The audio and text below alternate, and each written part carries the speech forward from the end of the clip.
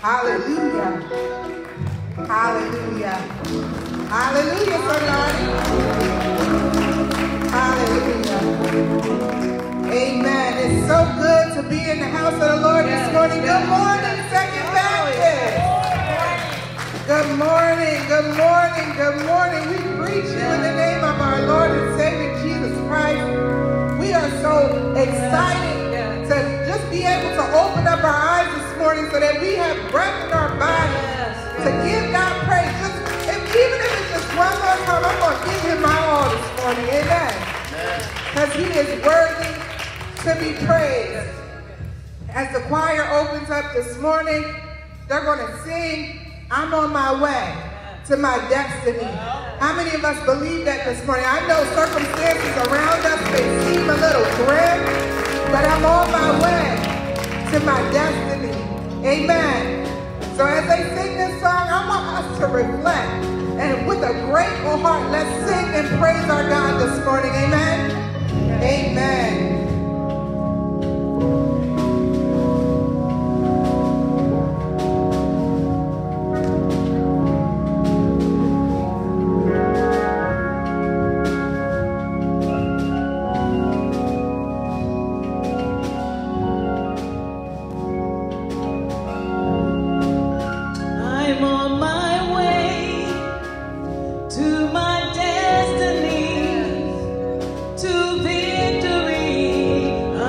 My way.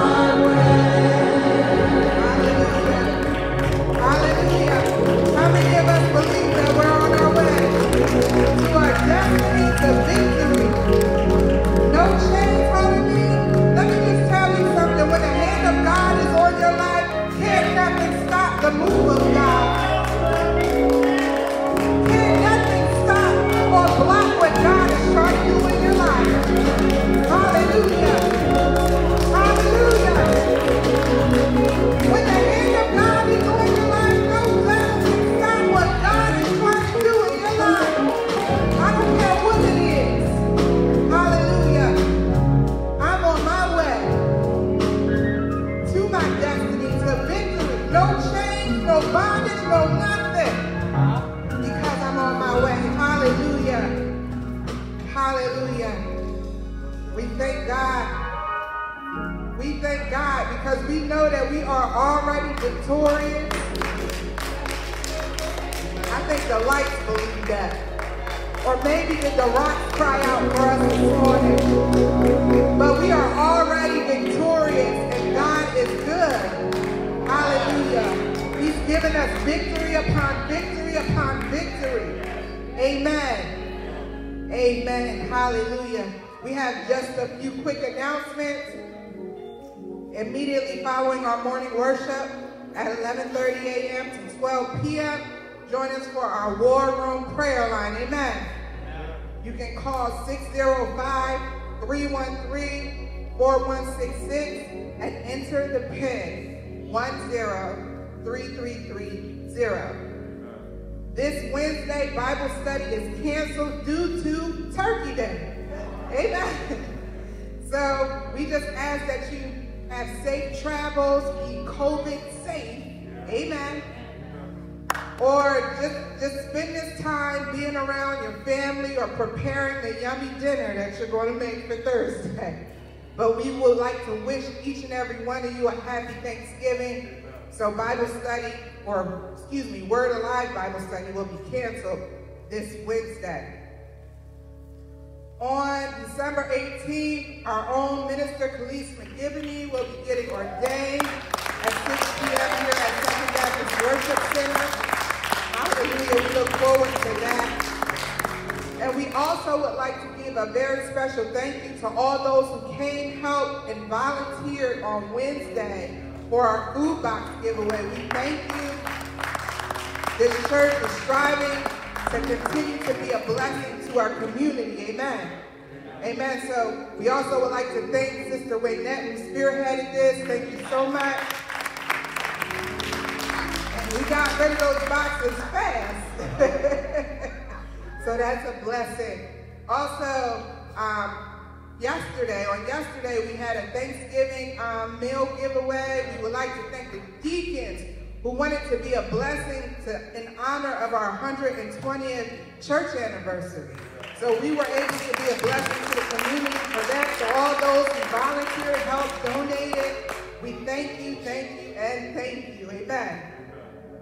There are various ways that you can give. You can text SBGIVE to 28950. You can call our church at 610-384-2999, or you can stop by at 857 Lumber Street here in Coatesville, Pennsylvania, and we will be here until noon. Amen. At this time, we will have our morning prayer by our own minister, Monica Trammell. She will come at this time.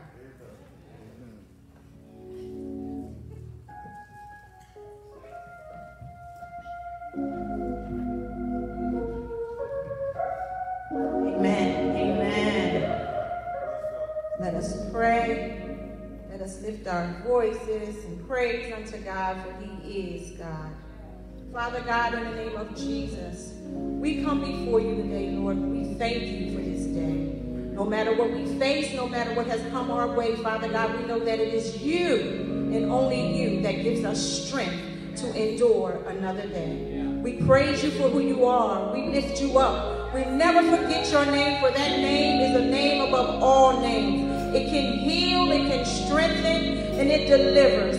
Father God, we pray for each and every individual that is suffering in sickness, Father God. For we know that you are in the midst of them, and no one in their families and their friends all around them shall suffer miscarriage or be barren in the land. For Father, we know that you will add numbers to their days. That's what your word says, Father God. Father God, we know that those who feel lonely and ostracized, just alone and closed up in these hard times and environments, Father God, we know that you are still in the midst amongst them all. Father God, we thank you and we adore you.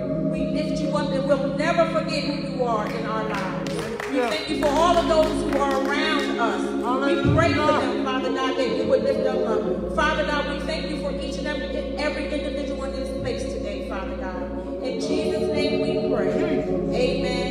Amen. Amen. Amen. Praise God. We will never forget all that He's done for us. Amen. ways he's made, the doors he's opened. Amen. We will never forget the name of Jesus, for he is everything to us. Amen. How y'all feeling this morning?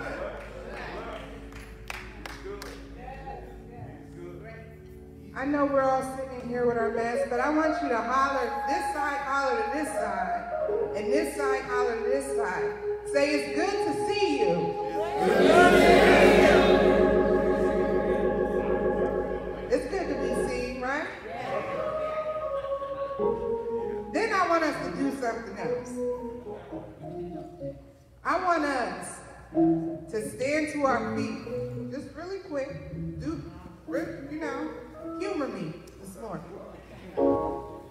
And I want us to shout in our loudest voice, hallelujah, on the count of 3. You ready? 1, 2, 3. Hallelujah!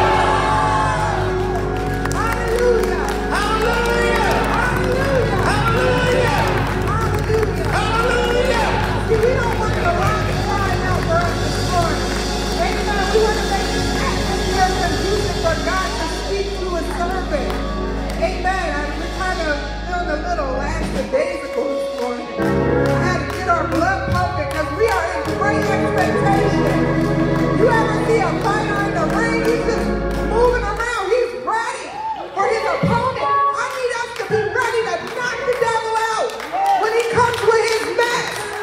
We don't got time to play around. Amen. I need us to get up and be ready to fight and be ready to dance. I got to be moving with me this morning. Hallelujah. You got to be ready for your opponent. Now, I don't care if I'm tired. They go round for round and he still gets back up and he's dancing because he's ready to knock the enemy out. That's how I need us to be. We got to be ready. Hallelujah. We got to be in great expectation for this word. Because some of us came in and we need a word. Amen. Hallelujah. Hallelujah. So let's get ready to receive it. After the choir comes this morning, the next voice that you will hear is none other than our own pastor, Reverend Dr. James L. Smith. Amen. Let's lift up the name of Jesus.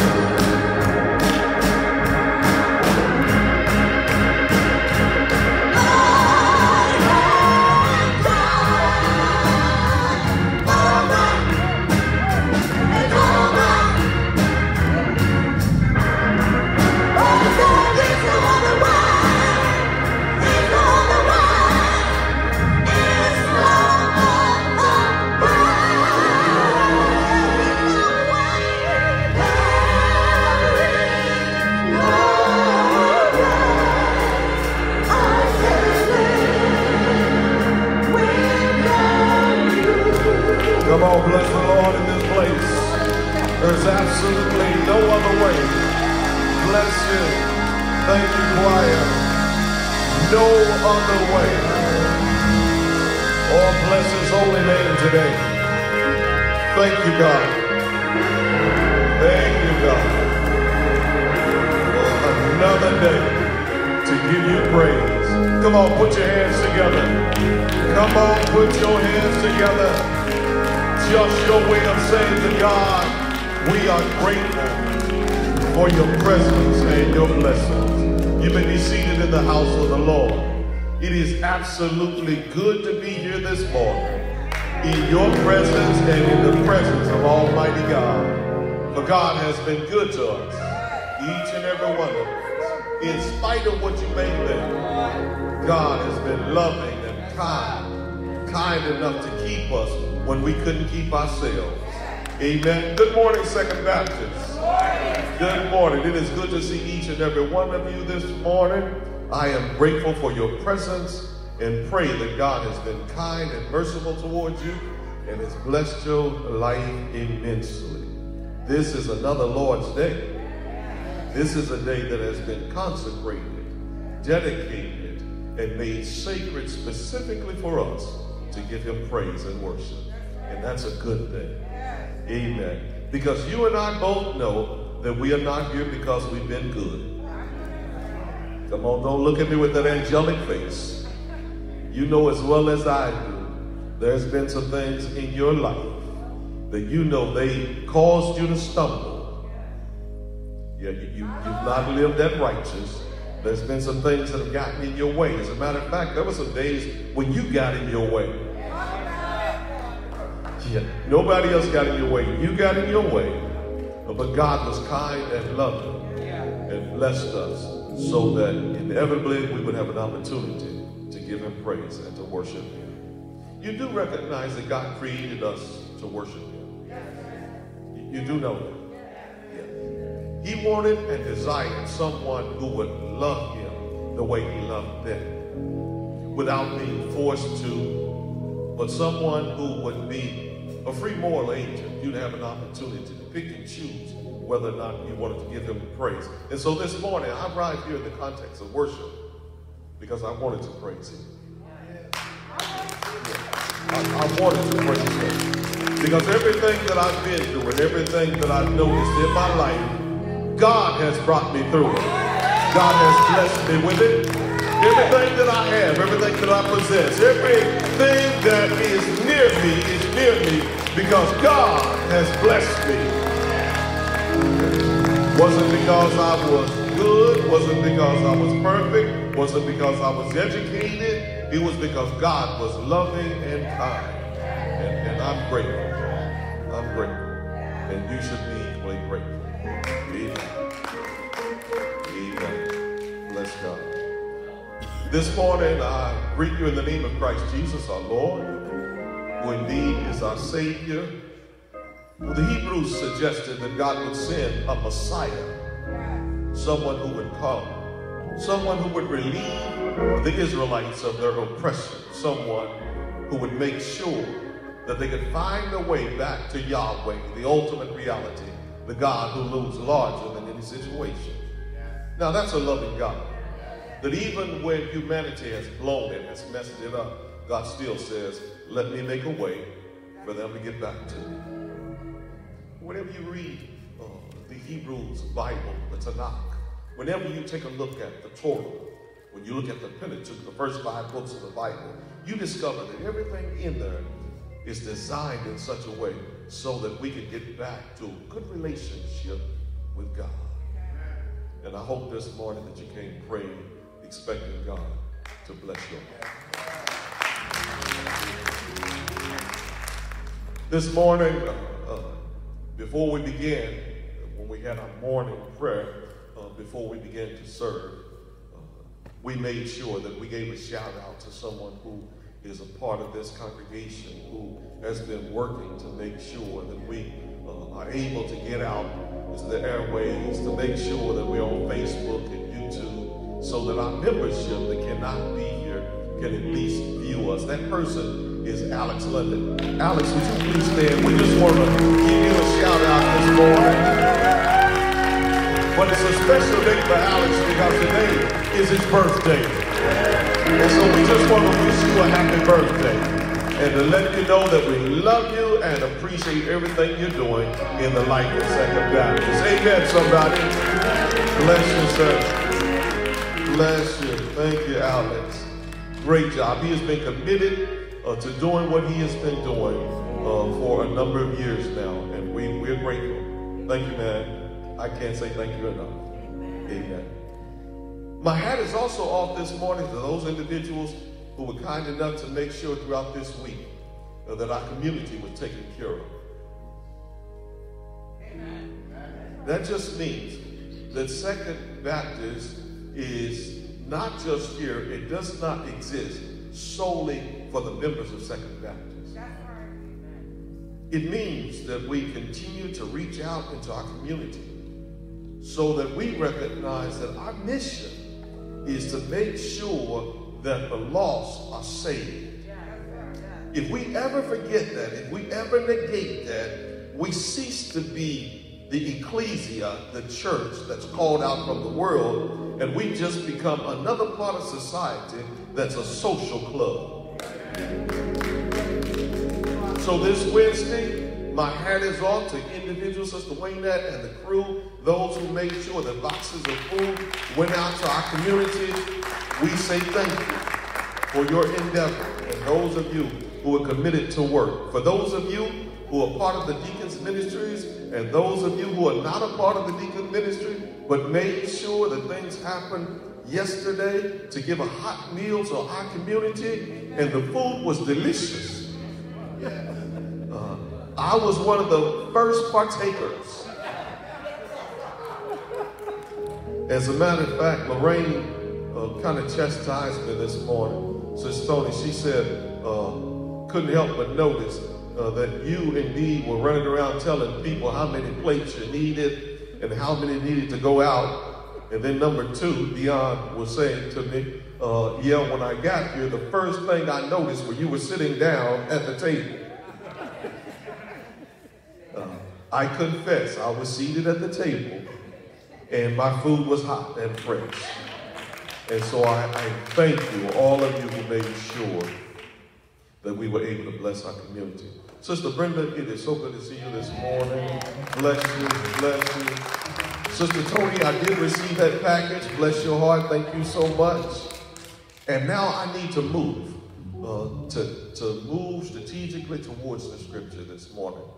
One other thing, because I try my best to make sure that I put all these points in my head so that when I come before you, I don't forget someone, because ultimately someone will be offended when I do forget them. If I'm calling out names, I gotta be careful. This morning, I also just wanted to remind all of us that because of this pandemic, because we have challenges that we are facing, we had to minimize the numbers of individuals who are allowed in the sanctuary.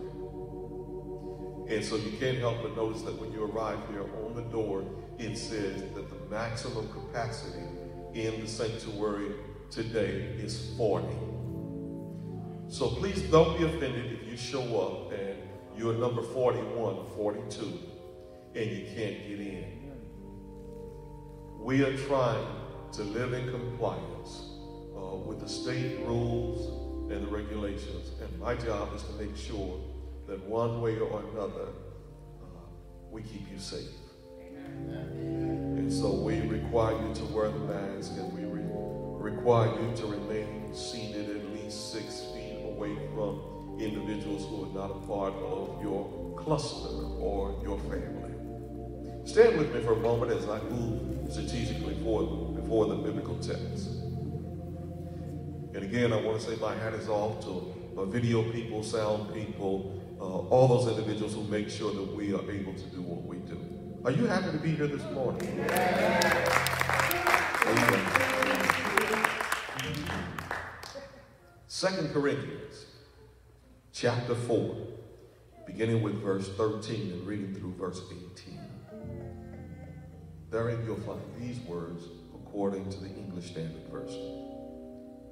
The word says, since we have the same spirit of faith, according to what has been written, I believed, and so I spoke.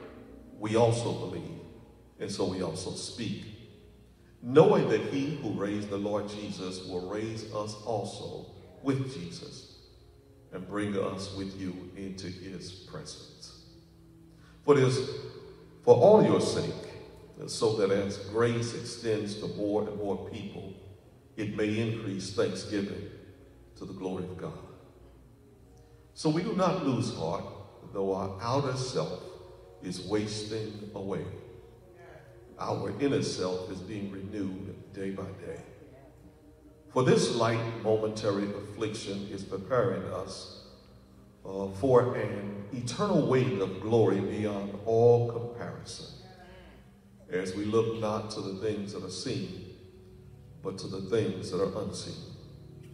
For the things that are seen are transient, but the things that are unseen are eternal. You may be seated in the house of the Lord. Amen.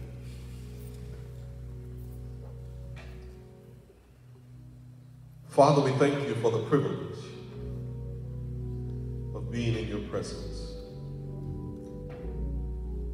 God, we acknowledge our sins and ask you in the name of Christ Jesus to forgive us. We are weak and in desperate need of your strength.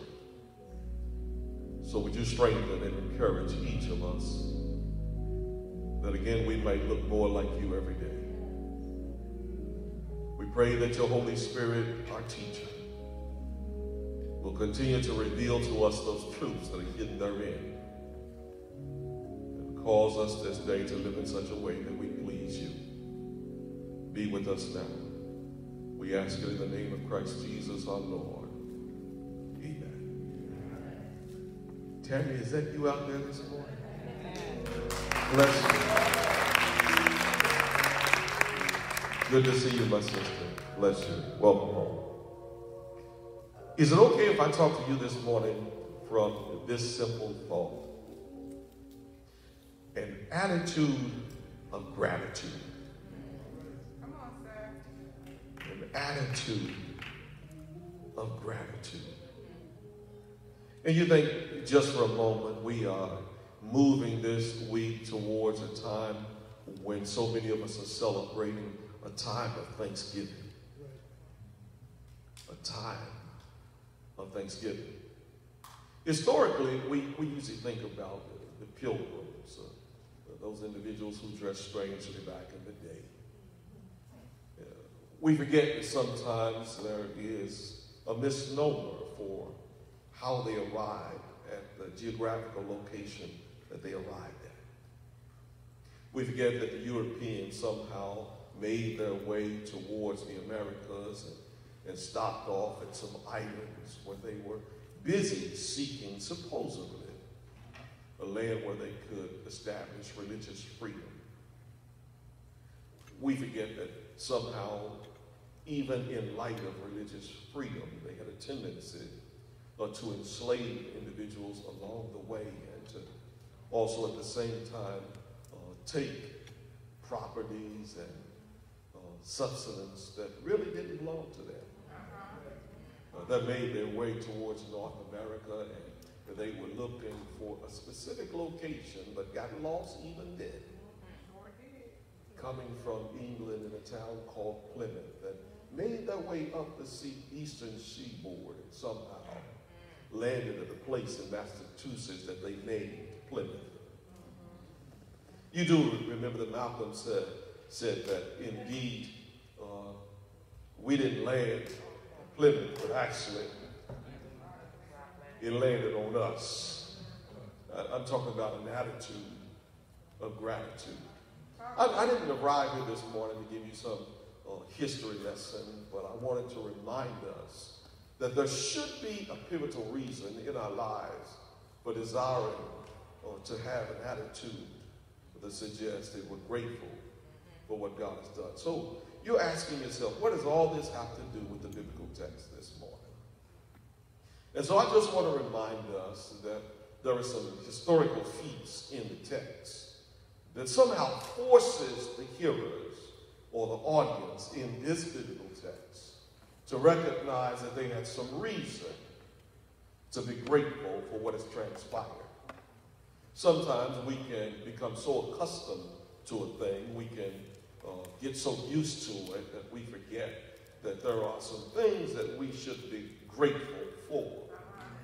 I know you've been where you are, that station in your life, where you've been there so long that you've forgotten that you didn't arrive at that station because you were that wise. You've forgotten that somehow somebody laid some foundation for you so that you could do what you do and have what you have. You do recognize that we were not always allowed to ride at the front of the bus. We were not always allowed the opportunity to live in the communities in which we live. Some individuals went before us and experienced some things that we didn't have to experience because they laid frameworks and laid a foundation so that somehow we could live where we live, work where we work, drive what we drive, and possess what we possess. But I know you're looking at me and thinking to yourself, you weren't raised from that side of the track where you didn't have to eat certain types of sandwiches.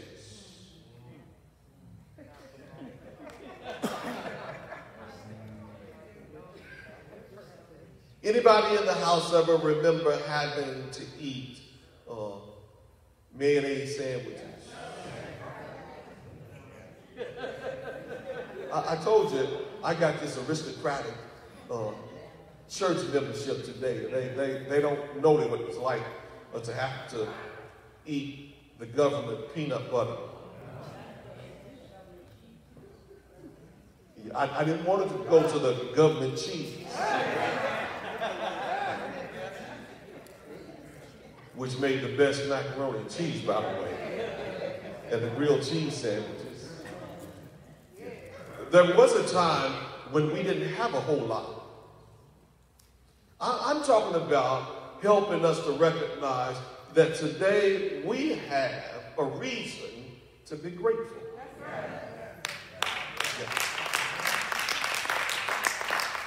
So let me pull back for just a moment, because when I'm lecturing before the students at the school, I'm usually suggesting that there are some criteria that have to be met before you can deal with the subject matter at hand. And so let me pull back for just a moment so that somehow I can help us to understand that biblically there are some historical pieces in the text that will help us to understand why we perceive that Paul should be grateful. You do recognize that historically Paul was an individual who formerly was known as Saul. Whenever there is established relationship with the God that we serve, who we once were, we are no longer. He was Saul. He was an individual who was perceived as someone who was persecuting those who were indeed the followers of the way. They were individuals who said that they believed in the coming of the Messiah. They just had a problem accepting the one that's here in the first century. They believed that someone who was going to come was going to relieve them of their oppression and somehow help them to live out their lives in a better way. But it could not have been this one. Because after all, his vitae was not correct. His portfolio was questionable. His family obviously was fickle because mama and brother suggested that he himself was beside himself. Another phrase that's used that suggests that obviously mentally he was incapable of doing what he was doing. I'm still talking about an attitude of gratitude, but I've got to give you the foundation for the text. Yeah.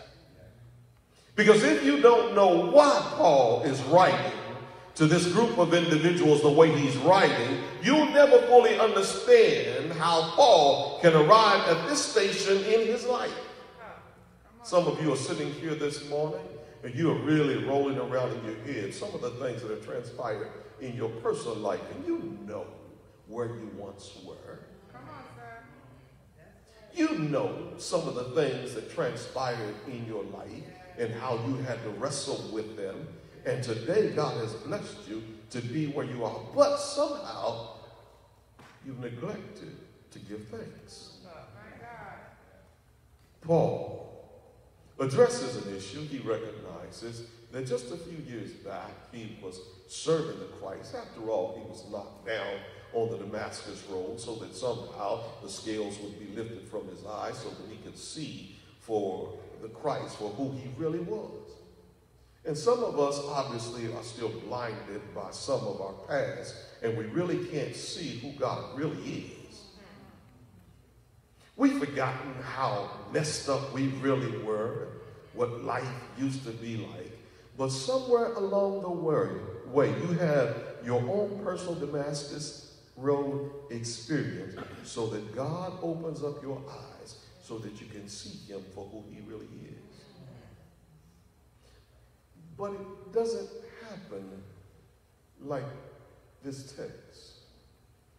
It doesn't appear to happen like the New Testament, where literally you hear a voice, you see a light greater than any light. What if it is a symbolism? What if it is a metaphor to suggest to you that there are some things that will happen in your life that will open up your eyes so that you can see? So that you're not down to recognize you're not quite as big as you think you are. So that when you can see, when you are knocked down, you can also hear, so that it becomes plain that he's specifically speaking to you. And Paul goes through all of this, and all these things are transpiring in his personal life. And somewhere along the way, when he's attempting to help others, he recognizes that there is far more to the Christ than they initially anticipated. Verses 13 to 18. That suggested that the previous passage of Scripture that dealt with the fact that all of us are just made of clay.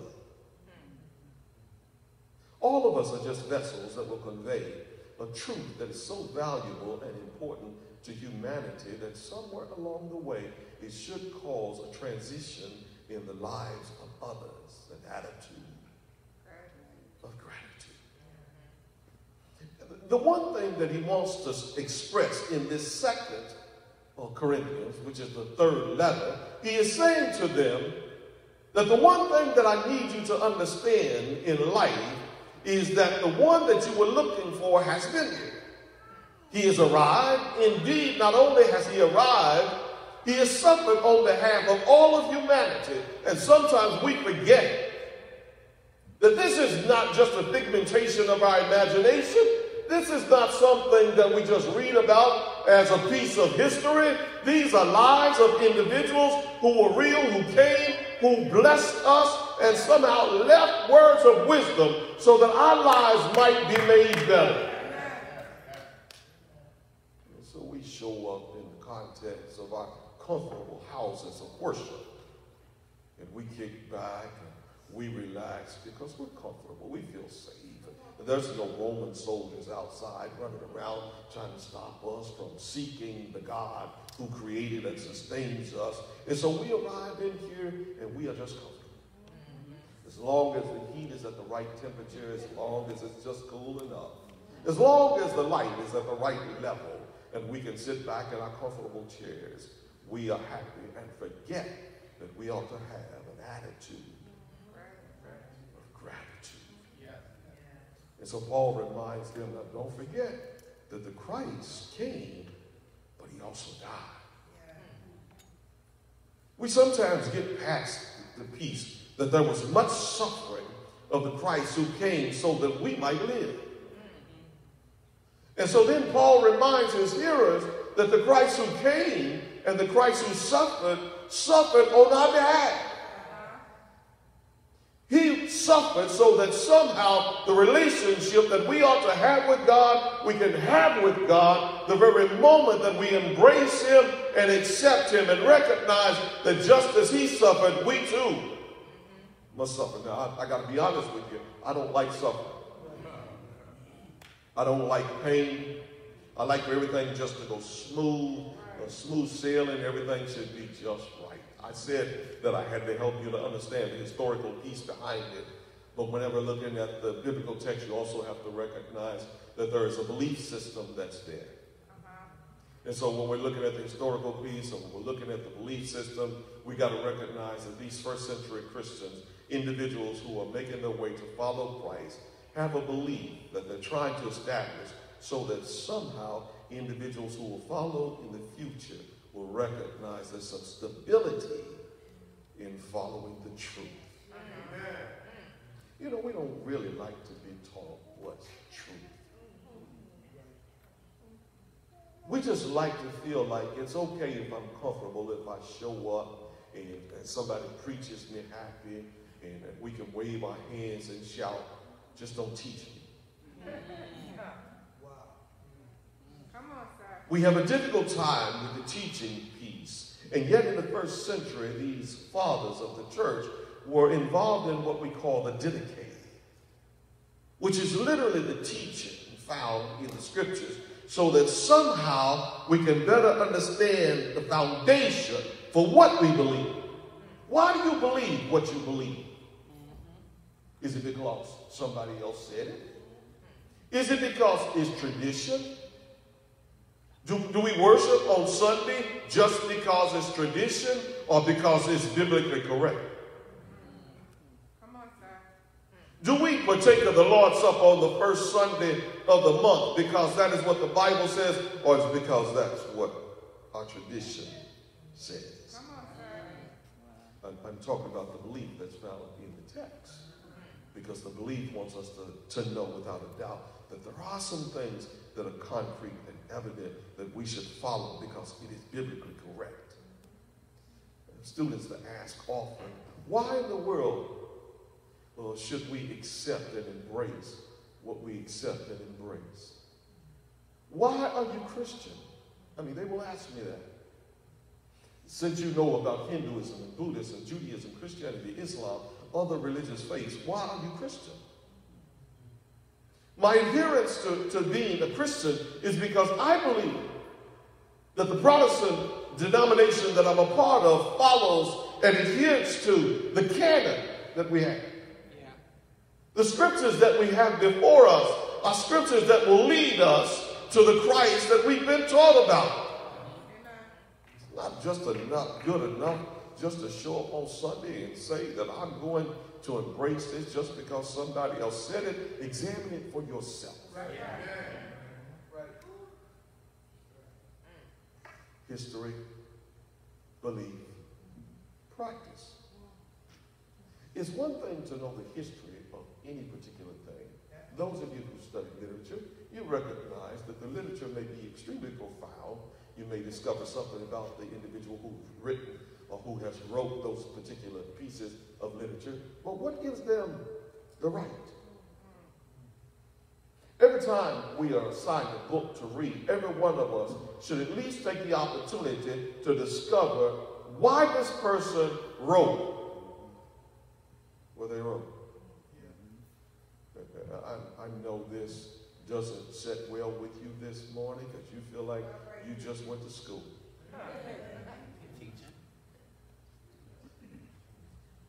What gives someone the right to write what they write? If Paul is writing this letter to the church at Corinth, what was he attempting to do? Was he attempting to impress people in some way? Or was he trying to inform them? I suggest to all of us this morning that the individual was trying to inform his audience, indeed, of the information that he had ascertained so that somehow it may make their lives better. And so he points out the issues that he's facing the issue of some individuals who have maligned his character, who's decided that somehow they're going to infiltrate the church and stop its progress. There are individuals in the 21st century who are still attempting to malign the characters of leadership in the church and trying to stop the progress of the church. I'm not talking about Second Baptist, I'm talking about the universal church. There are individuals who really can't perceive that the church has any relevance in the 21st century. And so Paul is pointing out in the first century that there are some things that the church indeed stands for. It stands for the fact that without a doubt the church wants the world to know that the Christ who came is the individual that God designated to come. He designated his son to come, but his son came, suffered, bled, and died. Now that's not the end of the story, because Paul wants us to know that even though he came, he bled, he died, God knew that he was going to suffer, knew that he was going to die, and therefore designed a way for him to be resurrected from the dead. Now this, for many, became problematic. It became difficult because they couldn't perceive of anybody being raised from the dead. And Paul says not only was he raised from the dead, but the good news is that when we indeed have suffered through this life, when we've gone through some things, we as well as Christ will be raised from the dead. This fourth chapter is all about the victorious living of individuals who will have to endure some of the manure in life, have to put up with some of the stuff, and at the same time be resurrected to be in the presence of God throughout eternity. And so he says the more and more people who believe and embrace this will begin to thank God even more. You do understand that as you approach Thanksgiving, this biblical text is talking about the people who have been blessed by God. Recognize they are blessed by God.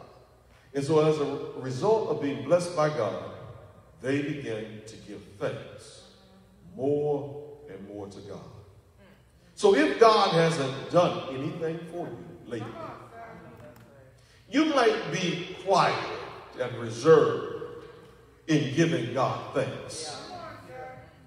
But if in fact God has raised you from a miserable predicament in your life, if somehow God has blessed you to have some peace in the midst of your turmoil, if during a pandemic you recognize that people around you have become sick and some have died, you do recognize that God has put a protective mechanism around you. So all of a sudden, you get an attitude of gratitude. You are not here this morning because you were that good, but because God has blessed you. And so today you show up in the context of worship just to give God some thanks. I can't speak for you, but when I sit down at the table on any day, not just Thanksgiving, not just that particular day, but I want to give God thanks because God has protected me. God has provided for me. God has kept me. And so I'm just going to keep on having my attitude of gratitude. So when you see me, and I might be going through something, you don't know that I'm going through it, but I'm just going to give God praise for all that God has done. And so this week, when you are sitting down with your family, you recognize that you're sitting there because God has been with you, because he's protected you, because he's kept you, because he has blessed your life in such an awesome way. So whatever you do this week, have an attitude of gratitude. I like it when Paul winds it up in that 18th verse by suggesting to us that what God has done is that not only has he resurrected the Christ, but he's also given us an opportunity to live out our lives so that when it's all said and done, our lives might be resurrected as well. And not just for this transient moment, but God says, I'm going to bless you throughout eternity. And that goes for on and on. I mean, you can't even stop eternity. You can't even say that it's forever. It's longer than forever. And so this morning, I suggest to you, in light of what you know about me, in light of what you know about God, you go ahead and give God thanks. Those of you that God has done a great deal for, you got a whole lot to be grateful for. Just like the woman that had the 7 demons cast out of her, and they couldn't understand why Jesus didn't reprimand her. He didn't reprimand her because he knew that he had done some great things in her life. Bless you today. Come on, stand with me for just a moment. Choir, come on. You got to have an attitude of gratitude. Bless God. Bless God. Every head bowed, every eye closed. God, we thank you that you continue to bless us in spite of us. Thank you for loving us even when we were too unloving to love ourselves. Thank you, God, for keeping us when we knew we couldn't keep ourselves. Thank you, God, for watching over us, for protecting us, for providing for us. Thank you, God. We just can't thank you enough. If we had 10,000 tongues, we still couldn't thank you enough. Thank you, God, for waking us up this morning. Thank you, God, for blessing us throughout this day. Thank you for a worship service, God, that we can show up and give you praise. Thank you, God, for saving our wretched souls. Thank you, God. We just want to thank you, God. That's all. Bless his holy name. If in fact you are blessed by the Lord and God has touched your life, has touched you, you're not a part of a church, find you a good solid church that you can go to, that is teaching, that is preaching, one that will love you and one that will look out for your well-being. If in fact you are here this day and the Lord has spoken to you, now is a good time for you to give your life to Christ Jesus. Bless us, choir. Bless us this day.